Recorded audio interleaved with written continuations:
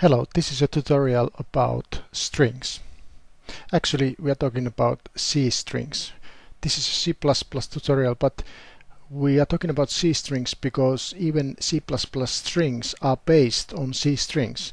So it's good to know what is C string.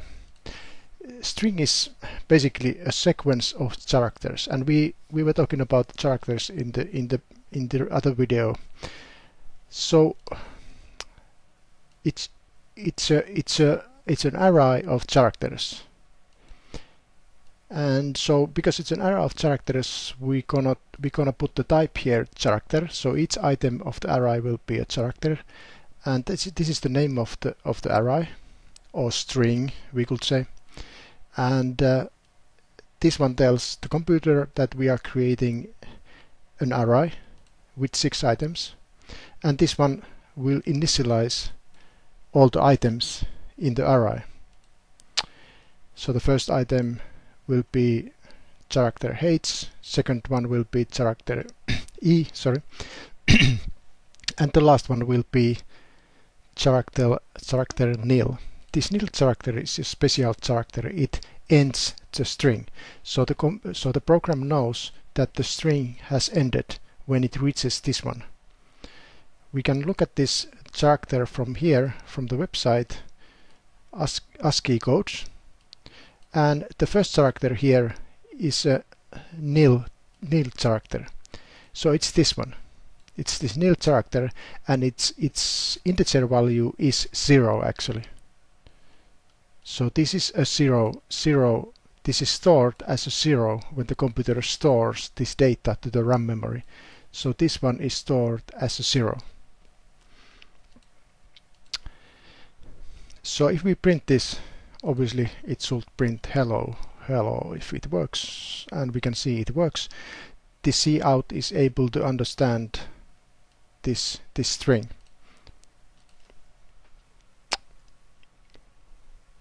So let's talk about this end of this string one more time. All these functions which are taking these strings as a parameter. For example, this cout is taking this string. How does it know when to stop printing these characters? It's this nil character. It will stop right there. So for example, if we want to stop here instead, I could put like this. I could put this nil here, and now it will print only these 2 because this will end the string. Let's see that it works.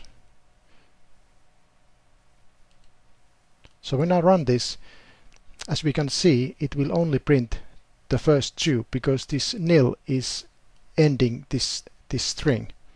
The cout will stop printing when it finds this nil.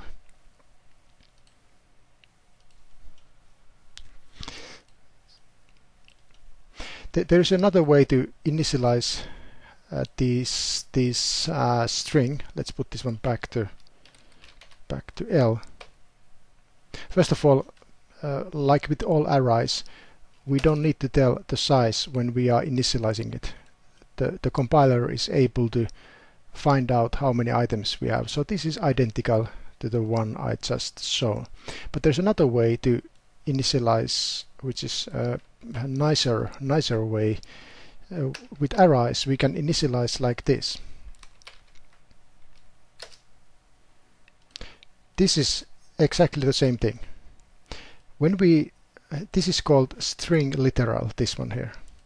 When we use this string literal, the program will automatically add the nil item at the end of the character, end of the string.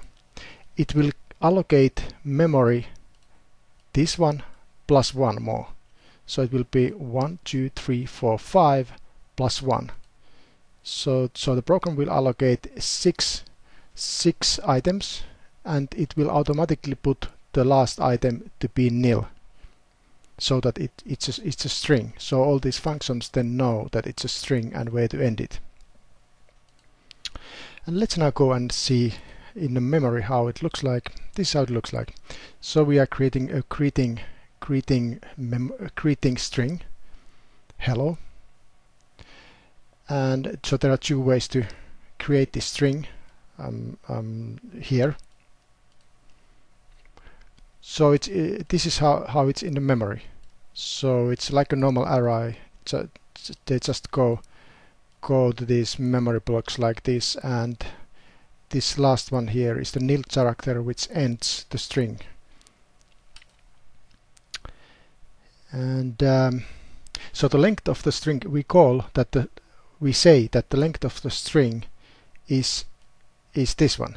So the length of the string is 5, but the size of the array is 6, because we have to remember that there is this nil character also, which we don't see when we print, but it needs to be there anyway. Okay. And then we can use helper function to know what is the size of the array. There is a way to know that in C language. There is this one I copied here. There is this function strlen which returns the length of the string.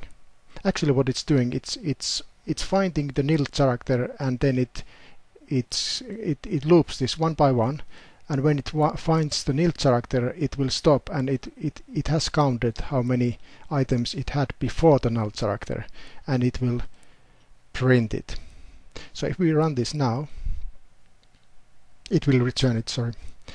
If we run this now, as we can see, it prints hello, and then it prints the size of the string, which is 5. Hello is 5. Now if I put this nil character in the middle here, let's see now, and I run, so now we get HE and 2. So it's this strlen is able to see how long it really is. It's not returning the size of the array. The size of the array, by the way, remains 6 here. But we can do tricks like this. We can change the sorry, we did add here one more, by the way. So in this case the size probably is 7, because it will add one more here. Anyway, so why are we using this? One more thing here. Why are we using this special character, nil character? Why can't we just use 0 here? Well, if we put 0 here, it will not work. Put 0 here, it will just print 0 here. It will not stop this string here. So this one is a special combination here. This is a one character, and it will mean that this is a nil character. It will end the string. Okay, thank you for watching this video.